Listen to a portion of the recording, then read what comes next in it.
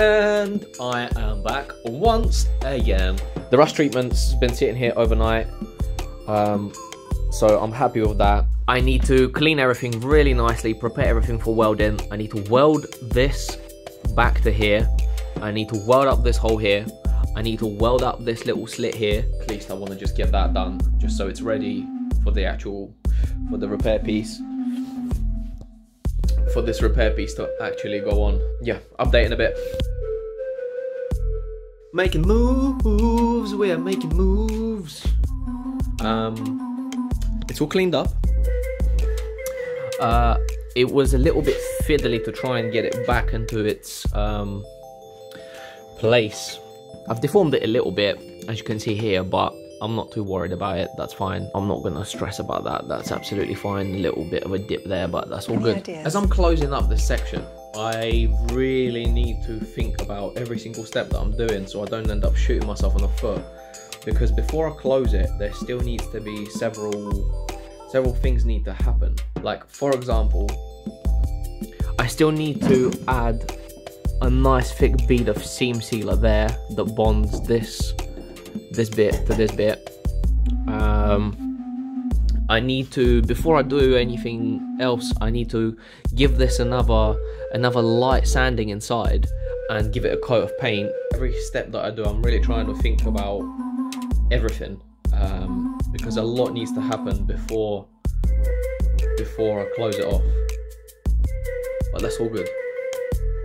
I'm gonna carry on I really should have filmed this. I just performed the most struggly boy maneuver of my entire life. So struggly. What is my life? What am I doing? Ideas?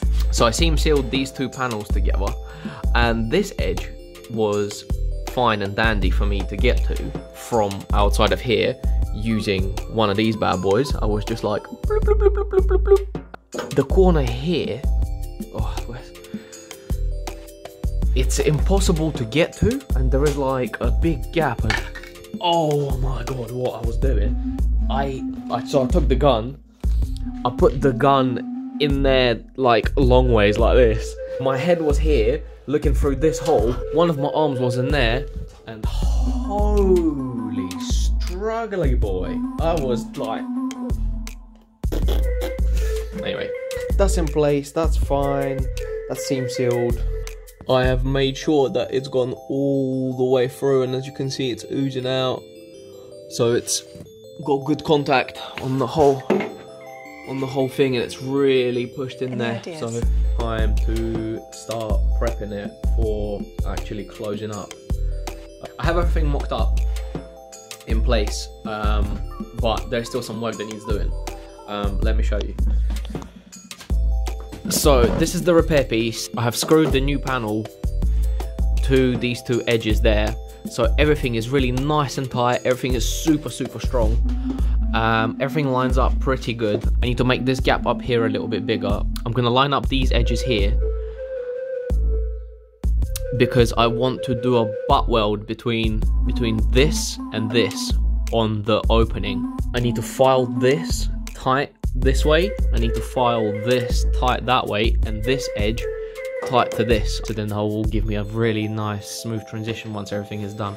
I am gonna carry on playing around with it, see where I get to. I'm not sure if what I was saying about the drain hole and butt welding the edges, I don't know if that made sense, so let me show you. That's the edge of the drain hole, and that's the edge of the panel, and I'm gonna weld all along here and along this edge here. Now I've filed everything down, so this is really nice and smooth, and when I weld it, I'll be able to sand it down and smooth it off. So this is a really nice, strong, smooth drain hole.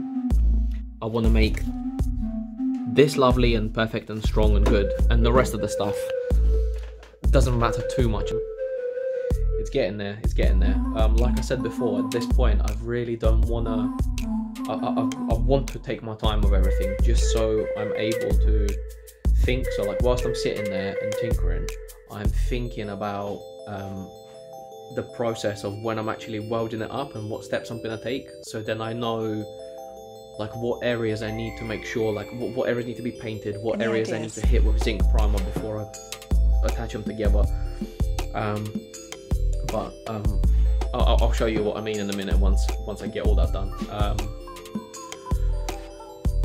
Yeah. See you in 5 hours. Now that all the fabrication process is over, the panel does not need any more work. All of this is welded up, everything's cut and drilled where it needs to be, and everything is all good. Before I close it off, this is my final opportunity to do everything I need to do in there. So I'm gonna sand it down, give it a light coat of primer, then I'm gonna give it a light coat of color, few more little just niggly bits that need cleaning up, like a couple of edges and a few bits need sanding down and stuff. But soon I'll be able to close that off and then start on the new thing. I still yeah, I'm not gonna get too far ahead of myself. I'm just gonna take it one step at a time. See you later.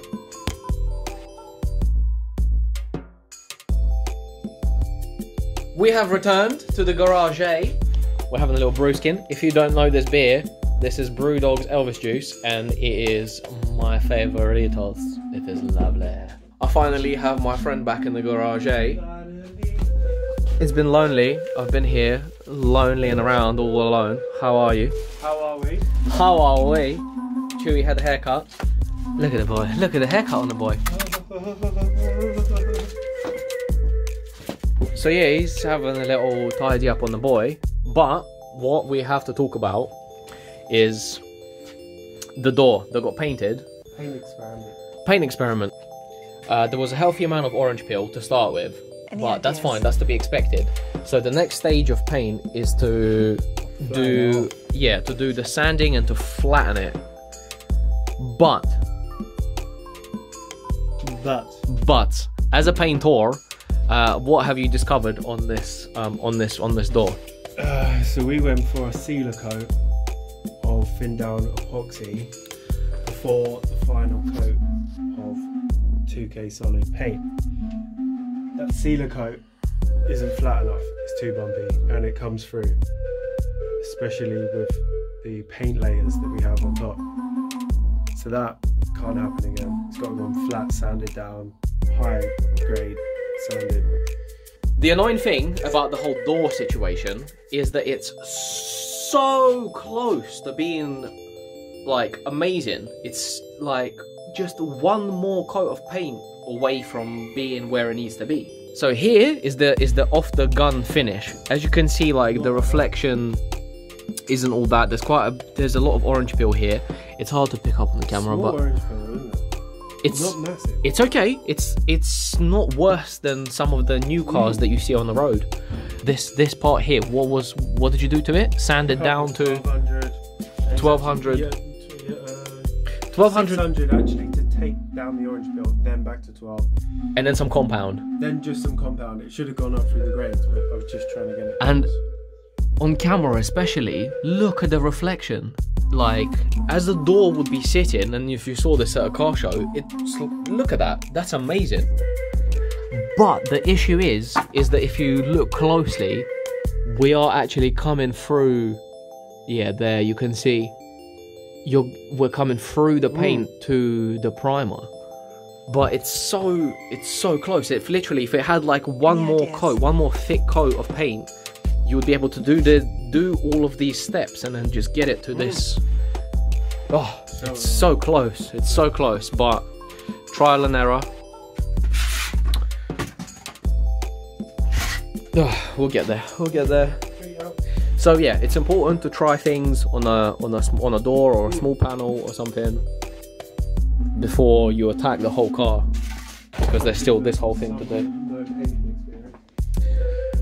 And yeah, and this is literally we still don't know what the hell we're doing. This is all for the first time. So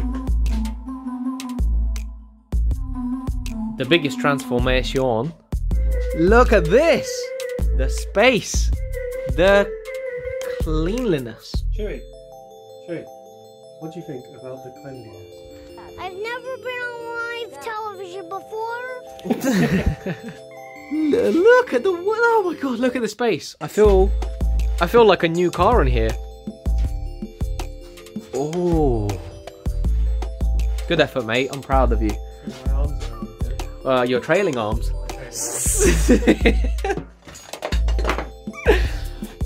Oh, this is great. This is really, really great. Well done. Very well done.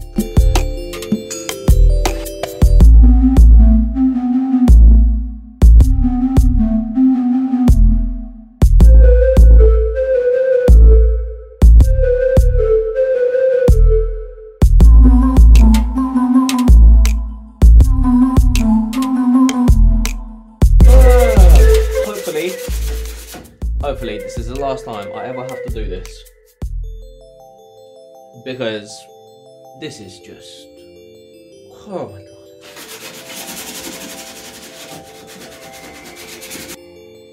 I'm not gonna bore you with this. I am just gonna check back once everything is ready to paint. Just like before, doing it all by hand. What fun this is.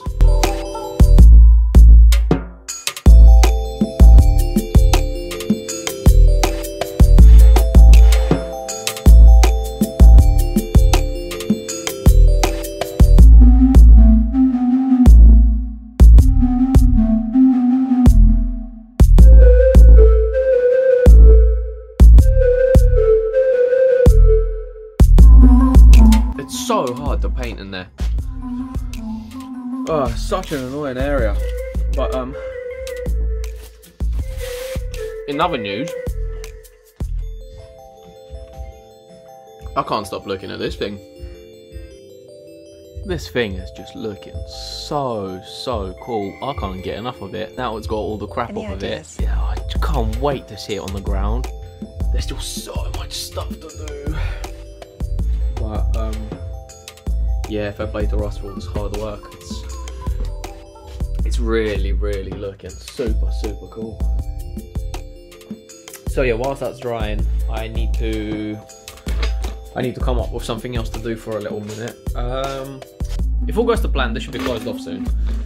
So I'm gonna, fingers crossed if all is well, I'm gonna slowly start moving towards the back of the car,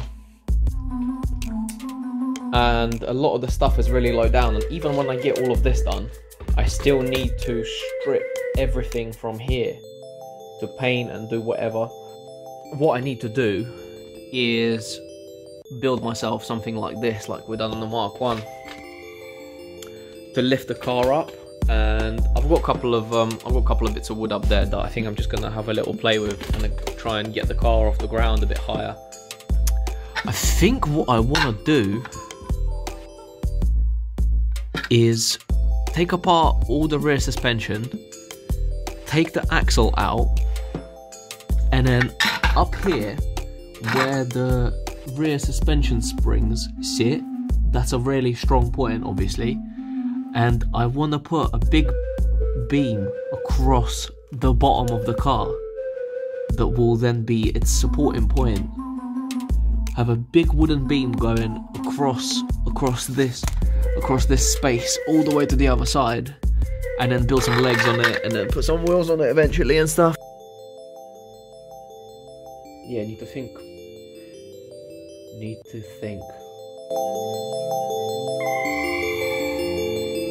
Any ideas?